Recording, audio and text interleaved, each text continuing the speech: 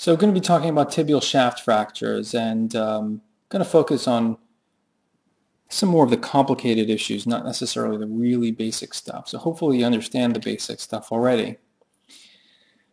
So by that, I guess what I'm getting into is really getting into the expanded indications, right? I mean, mid-diaphyseal fractures can be relatively straightforward.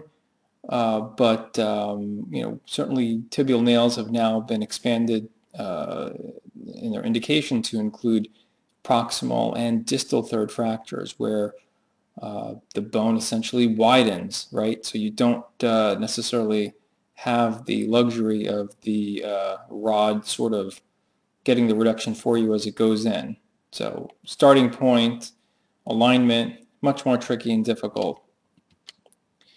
So it's all about the reduction, right? The nail is not going to reduce this for you. I mean, certainly if you get into an area even a little bit further down from here, down into this area, you'd be certainly considered an extreme nail, but you could do it, but it's going to take a lot of reduction maneuvering to get that.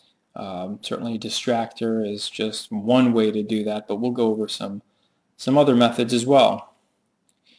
So here's a fracture. You look at this, it looks pretty diaphyseal. It's kind of bordering that area where you would consider it to be like almost like a proximal third fracture, right? It's really not metadiaphyseal up in this area. It's kind of diaphyseal, but it is a proximal third, right? It's right up there. And if you're not careful with your starting point, that is, if you don't start high enough and you don't come right down the middle, then this is prone to malreduction, and you'll need some adjunctive techniques and aids to avoid that problem. So proximal fractures are technically more challenging, right? And the distal ones are challenging as well, but it's a little bit easier to sort of use some techniques and aids to get those ones reduced. The proximal ones are probably a bit harder. They're prone to valgus and varus, but more often valgus, and definitely procravatum deformities, where you have either translation or sort of apex anterior angulation. So here's that same case treated. You can see that they did have a starting point that was, fairly anterior, and fortunately in this case, did not end up causing too much of the translation. I think this is probably a slightly like a butterfly fragment here, but you can see a blocking screw sitting here, preventing that rod from falling into this area here. Okay, and I'll go over this in one of the other slideshows coming up, where we'll show some examples from the textbook where you can get into trouble. And here's an example of that as well. So blocking screw in the distal tibia being done here, and certainly one of the ways you can remember it, if you just can't conceptually understand it, is the screws are placed on the concave side of the deformity. What that means is, here's the deformity here's the concave side of the deformity, and if you put the blocking screws in here, it effectively narrows the bone, right? It sort of narrows the bone. You sort of have this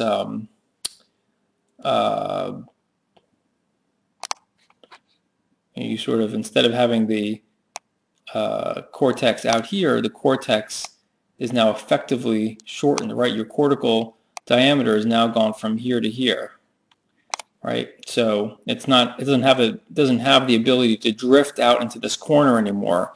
So you effectively narrow the canal. If you were having the trouble thing going both directions, you could even put a blocking screw on either side and really just force that thing right down the middle. And when it goes down the middle, you're more likely to have a well-aligned fracture as opposed to this one here, which is angulating. So blocking screws or polar screws functionally narrowed the intramedullary canal. They increase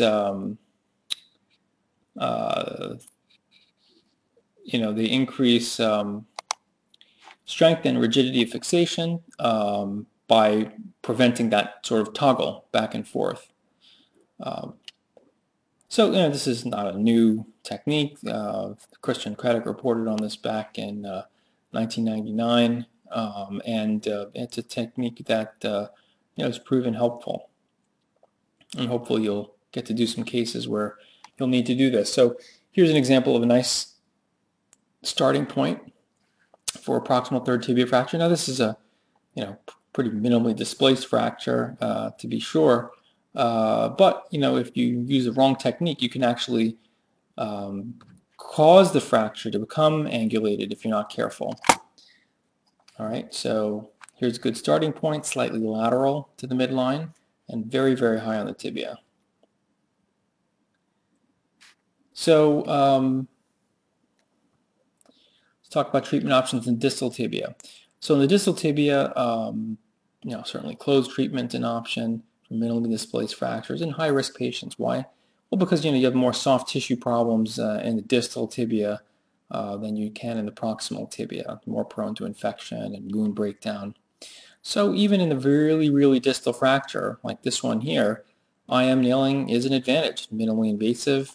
Here you can kind of like, you can see plating of the fibula provides a little additional stability. There's a blocking screw here, and there's only one AP screw and one medial to lateral screw holding this rod together. And you can see this is a fracture where the bone is already mostly healed. You have one little broken screw here, perhaps slight loss of alignment there, but especially if you have an open distal tibia fracture like this, this can avoid some wound problems. It can be, however, technically demanding.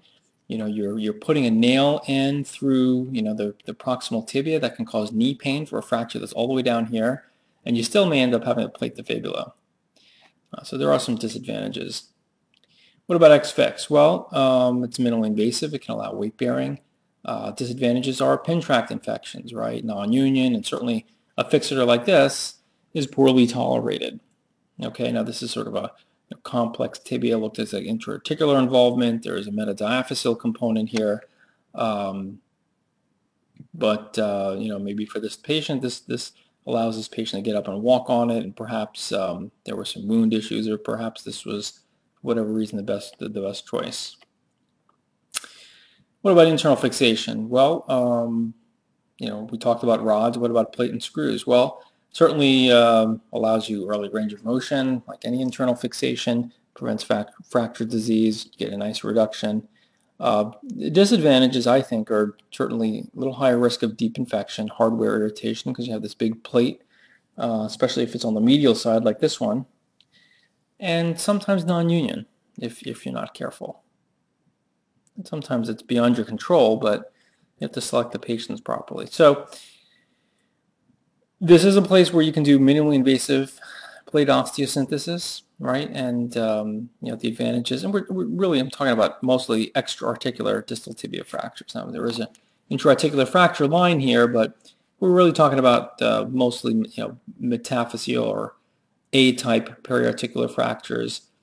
You can plate these. It allows early range of motion, less disruption of the fracture site. And the disadvantage is malunion. So here's a fracture which I think you should just nail, right? I mean, it's diaphyseal. It's really pretty much above an area where you would plate, and you'd probably have to get the plate way up here. So that's a case you can just nail. Okay, here's another case, oblique. It's distal but diaphyseal fracture, right? You should nail that too.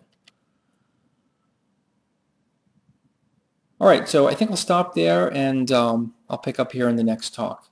Thanks.